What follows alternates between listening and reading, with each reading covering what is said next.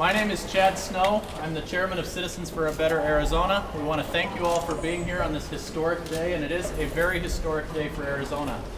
In 100 years of statehood, over 1,000 people have served in the state legislature, and never before has one of them been so extreme, so out of touch with the concerns and the values of everyday Arizonans that they've been recalled, until today. Russell Pearce has done untold damage to our state's economy and to our national reputation. He has a fanatical obsession with one issue that he has pursued at the expense of everything else that is important to everyday Arizonans. The legislation he has pursued has been ineffective. It has cost our state tens of millions of dollars to implement and defend in court, and it has run hundreds of millions of dollars in business out of our state. Russell Pearce has attacked the United States Constitution. We feel he has been dishonest with the people of Arizona, most recently with the Fiesta Bowl scandal and his association with neo-Nazis.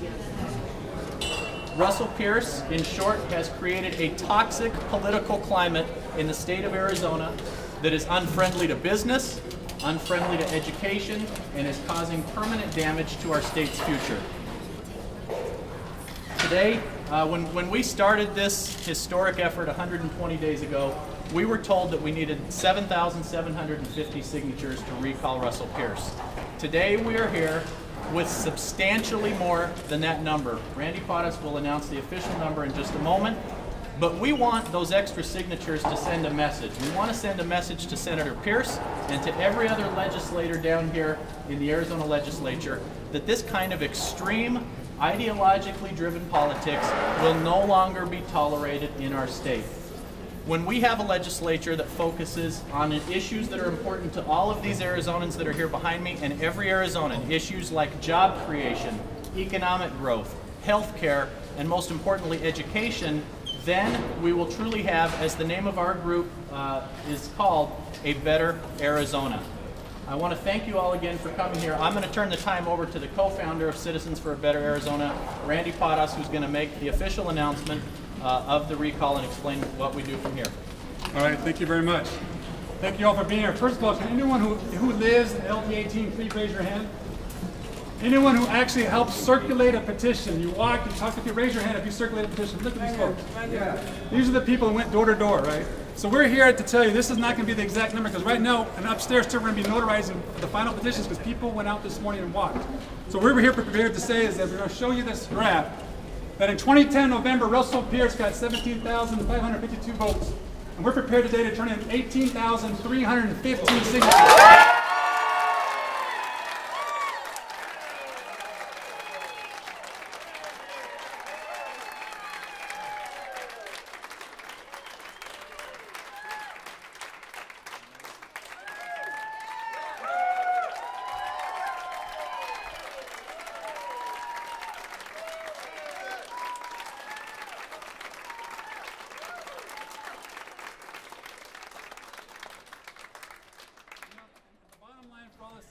The reason we were successful is we weren't coming to the door as a Democrat or as a Republican or someone of some special interest. We came and said, as one Arizonan to another, do you believe in Russell Pearce has a vision for Arizona? Do you believe in his policies and his laws? And time after time, people start signing this signature, start signing this petition. So everyone can say, looking up and outside, they can say whatever they want. But last time I checked, you cannot force anyone to sign a petition. You can't control them, you cannot pressure them, they either do it or they don't. And now Arizonans are stepping up saying we're tired of this type of politics, we want a different vision and a different direction for Arizona. So at this point, we're going to be coming back and you'll be hearing from more of our speakers. We're going to go up, we're going to turn this in. You'll be hearing from Mary Lou Betcher, you'll be hearing from Todd Slick. Todd Slick is the gentleman that actually had the courage to sign the petition back on January 31st when we found he brought his daughters today.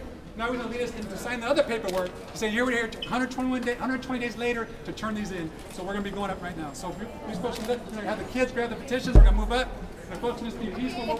Rotate people up.